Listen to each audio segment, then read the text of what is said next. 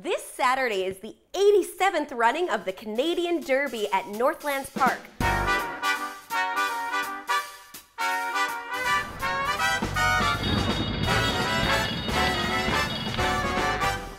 That means 87 years of amazing hats, ladies and gentlemen. But seriously, let's talk about those hats. Everybody at the Derby has a hat, whether it's an old-fashioned troubadour, a fascinator like the English wear, or an amazing sun hat with flowers and feathers. There's amazing places all around Edmonton that you can buy hats. However, you can always make your own at home for literally next to nothing.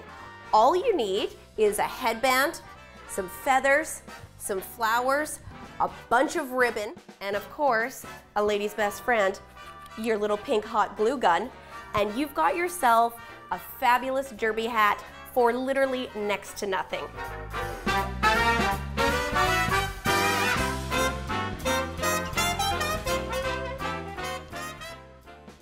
But don't worry, if you don't have a hat and you don't have the time to make one, they actually sell hats right on the Northlands grounds at the Derby, so you can pick one up that morning when you get there.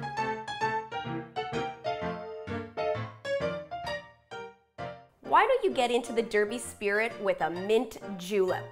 The mint julep is the traditional drink of the Kentucky Derby, and it is spread now throughout derbies across the world.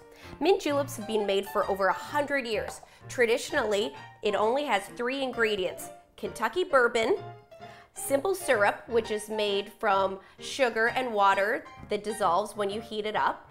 I prefer to use organic cane sugar. It gives it that extra something. And mint. Then you're just going to take some mint leaves, muddle them together in your glass, and then add crushed ice. It needs to be crushed ice to make it really authentic.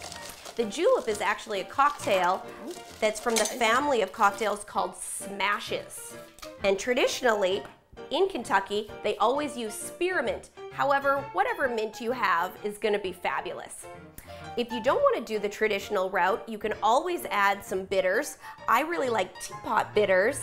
They give it that little bit of an Earl Grey flavor that goes really well in a julep. Or you could use a little bit of lavender on top. As if racing, fabulous chapeaus, and mint juleps weren't enough, this year at the Canadian Derby, Paul Brandt and Gordon Bamford are going to be a double bill. That's one heck of a Canadian duo. So that's everything you need to know to derby like a pro. For Shaw TV, I'm Jennie Marshall.